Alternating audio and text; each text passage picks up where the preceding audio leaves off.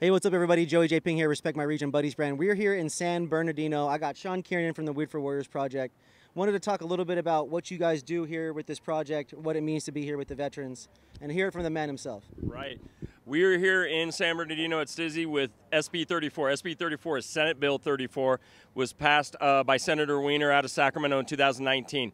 What 64 did was it took patients away from the progress and became taxes to the government and the retail owners, the license owners. The patients, therefore, no longer could donate medicine because they taxed free medicine, right? So it effectively shut down the donation, and that's why we have such a big illicit market. So what SB 34, it recognizes patients, especially people on 100% disabled veteran gets $3,000 approximately a month from the federal government.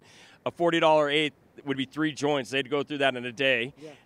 Times 30 is $1,200. So just as an example of why they can't medicate in the legal market and there's such demand, it's because prices, the inefficiency, the taxes, the regulation.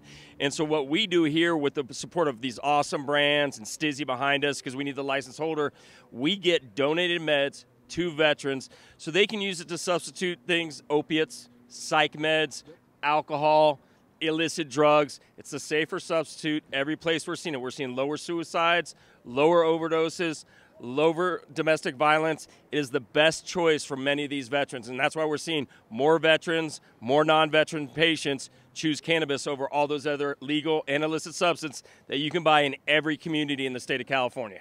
Well, we really appreciate what you've done. It means a lot. I talked to a lot of veterans here today, and to get the stories from them and to hear them and see the impact and the smiles and shake hands, I have to say I appreciate what you do on my end. I have veterans in my family, so we all do. This is the best way I can say it is we get kids who come up to me and say, "Thank you. You gave me my dad back. You gave me my mom back." That's you know where it touches, because it makes family a cohesive unit again, and that's what's missing in most of these veterans' life.